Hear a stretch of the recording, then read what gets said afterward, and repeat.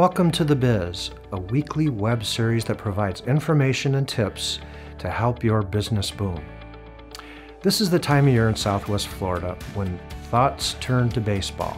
Our region is home to spring training camps for the Minnesota Twins, Boston Red Sox, and Tampa Bay Rays. And later this month, the teams will begin playing at their respective stadiums, much to the delight of fans and businesses. In the February issue of Gulf Shore Business, we highlight a day at a Twins game last year that provides a flavor of what the sport means to our area.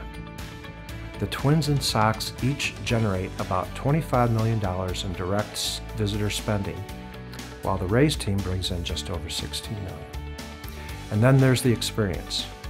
Fans are treated to pre-game fun, such as a demonstration by the Budweiser Clydesdales, or the chance to catch a line drive during batting practice.